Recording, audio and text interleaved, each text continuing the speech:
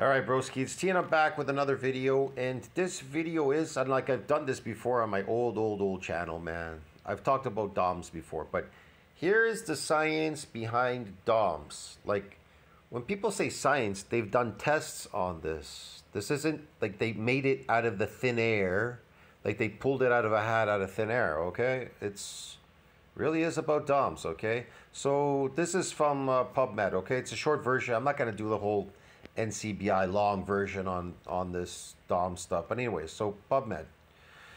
Advances in delayed onset muscle soreness. DOMs part 1, pathogenesis and diagnostics. Okay. So, what is it? What is DOMS? DOMS, delayed onset muscle soreness. DOMS is a type of what? Ultra-structural muscle injury. How about that? It's associated with ultra-structural muscle injury. Now, what do you know in the physical world that can get ultra-structural damage to it? A bridge, an elevator cord, a building, your house, I don't know, whatever. Anything can get some ultra-structural damage to it. Now, how do you get it to become stronger now that it's got some damage to it? Well, you add more material to it and it gets stronger. Okay, so the manifestation of DOMS is caused by eccentric or unfamiliar forms. So that's why I try to tell you, a short range of motion is really focusing on the eccentric part. So, yeah, it's or unfamiliar forms, unaccustomed, untrained muscle, unaccustomed muscle, unfamiliar forms get this type of ultrastructural muscle injury. Clinical signs include reduced force capacities, increased painful restriction of movement, stiffness, swelling, and dysfunction of adjacent joints. And this pain usually lasts about, I don't know, 3, maybe 4 days. It gets very heightened in those days. Okay. Although DOMS is considered a mild type of injury, of course, because it's a micro injury, it is one of the most common reasons for compromised supportive performance. Yeah, you don't want to get that if you're a sports person. In the past few decades, many hypotheses have been developed to explain the etiology of DOMS, although the exact pathophysiological pathway remains unknown. The primary mechanism is currently considered to be the ultrastructural damage of muscle cells. Oh, so DOMS is associated, and this is associated with ultrastructural damage, is also ultrastructural damage to muscle cells. Due to what? Unfamiliar supporting activities or eccentric exercise. Well, how about that, eh? They didn't say concentric, did they? They said eccentric exercise. They didn't say concentric. Okay, which leads to further protein degradation, apoptosis, meaning there's a necrosis of the muscle. So you need to feed it a hell of a lot of protein. So now, when you do get this type of damage, protein synthesis needs to exceed that breakdown or you'll get an apoptosis. All right? Okay. So, yeah, it's local, there's the apoptosis, local inflammatory response. The development of clinical symptoms is typically delayed peak soreness, 48, 72 hours. Yeah. Post exercise. You don't get sore after your exercise. Post, like they said, delayed. As a result of the next day. As a result of complex sequences, a local and systematic physiological responses, the following narrative review was conducted to present the overview of the current findings regarding the damaging mechanisms as well as the phytophysiological of DOMS and its diagnostics evaluation. Well, there you go. So there's the short lowdown on it. So it does exist. Okay, it's associated with, DOMS is associated with muscle damage. I don't care what anybody says. So I posted this in the community section. It's another section. They call it stem cell for skeletal muscle repair. Or oh no, I didn't post this one. No, I didn't post yet. Hold on.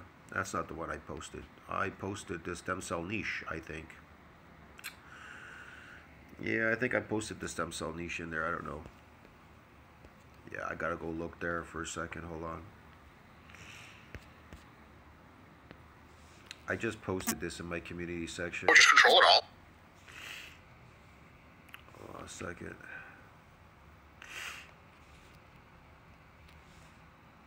Community section. Yes, sir. There it is.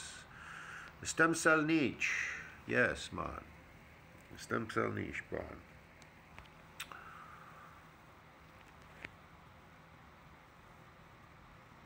Let's see. Okay. What is taking this so long? I don't know what's loading so long here. There we go. Satellite cell and the muscle stem cell niche. Yeah. So adult skeletal muscle in mammalians is a stable tissue under certain circumstances, but has remarkable ability to repair after injury. It does. Skeletal muscle regeneration is a highly orchestrated process. It definitely is. I would agree with that.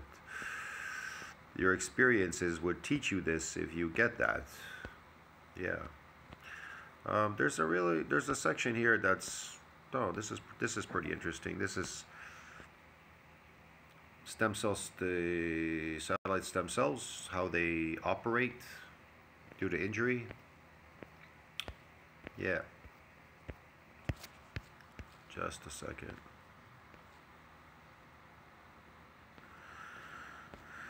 Yep, stem cell population. Just give me a second. I gotta find it here. I know it's down here somewhere at the bottom here somewhere.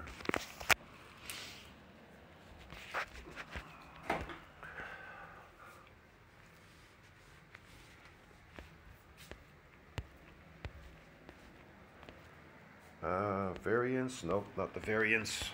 Jesus, this thing is really long, eh? Oregon's. Sorry, I should have had this already pulled out. Then I would have had to go to the top already, because this stupid thing is so long, man. Satellite cell and muscle regeneration. This is a pretty good section. Teaches you about myofibers. Yeah, this is a pretty good map here. This one is pretty good too. Explains a lot here. Differentiation and stuff.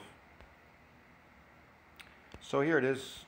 An introduction to muscle regeneration. Muscle regeneration occurs in 3 sequential but overlapping stages. Well, we know the initiation one is the muscle injury, and after muscle injury, you get number 1, an inflammatory response. You get an inflammatory response due to the injury. Okay, the activation, differentiation, and fusion of satellite cells, and number 3, the maturation and remodeling of newly formed myofibers. Muscle degeneration begins with necrosis of damaged muscle fibers. That's why muscles can't get damaged all the time in the gym. You understand me? You can't damage muscle fibers every time you come to a gym.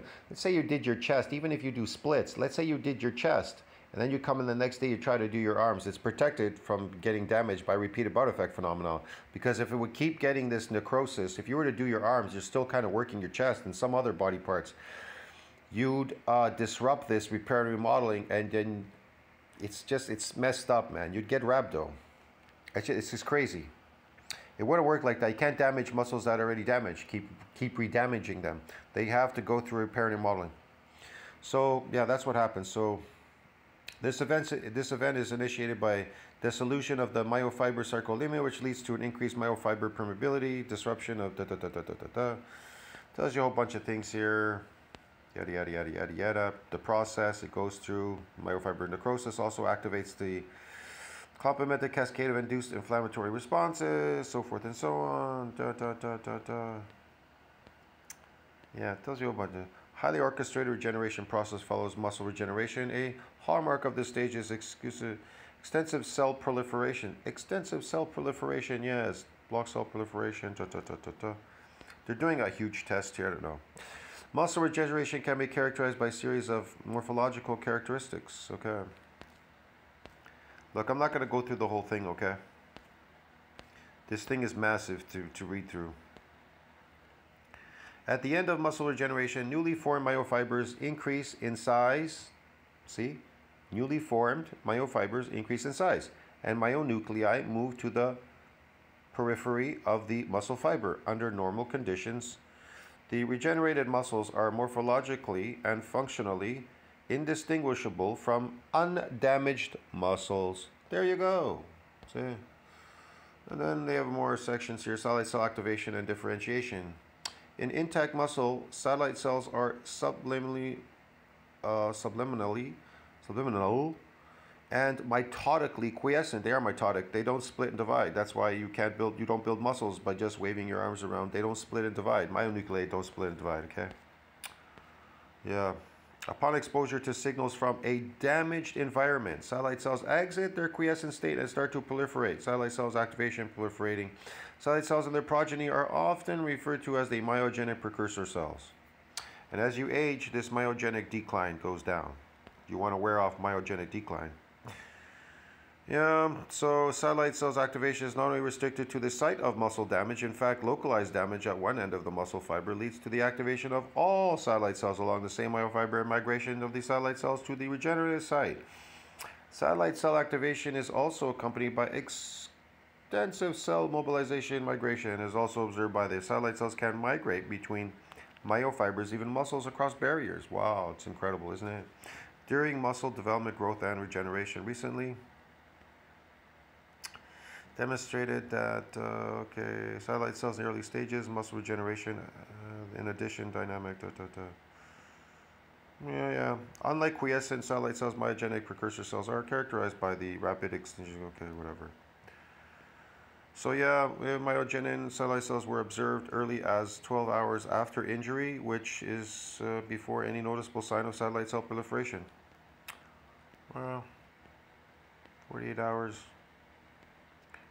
Like I said, this is quite extensive. I can't go through the whole thing, but there's a lot of stuff that goes into it. So yeah, friends, tell me what you think about that. Like, subscribe, support the channel. I'll see you in the next one. Yeah, man, that's, DOMS, bro. It's associated with muscle damage. I don't know what else to say there. It's just crazy.